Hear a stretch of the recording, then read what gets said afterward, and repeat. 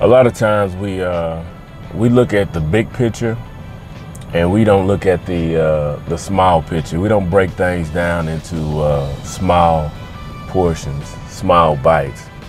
Now, I hear a lot of people say they want to write a book, or they've always dreamed about writing a book, and they look at the process of writing a book and the total amount of pages that are required to have a book completed.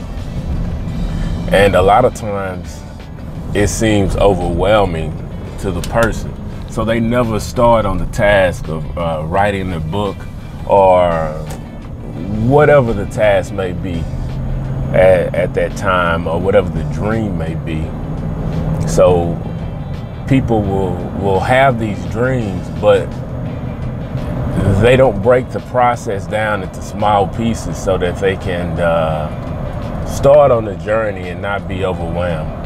I know it is true for me, myself, at times when I look at things that I want to do, and they seem just like they'll take so much time, and time that I might don't have to complete the task. But a lot of times what we need to start doing is breaking these tasks down into small portions and seeing just the amount that's required for today, and not looking at the future. Even though we might make a future goal, not look at the future and say, oh, I need 400 pages, or I need to run 10 miles. We need to start looking at the small process. So if I write a page and a half a day for 1 year, then I would have my 400-page novel, or whatever it is that's at hand that we want to complete. And a lot of times we'll overwhelm ourselves with just the sheer amount of work that's involved. But when we break it down, it's really not that much work is involved.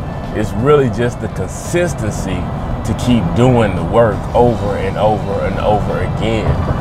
The boring work over and over and over again.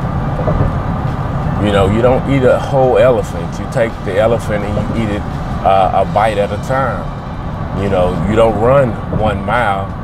You just make one step after the other step after the other step. And that's how you complete a mile run, or a 2 mile run, or a 10 mile run. It's just one step repeated over and over.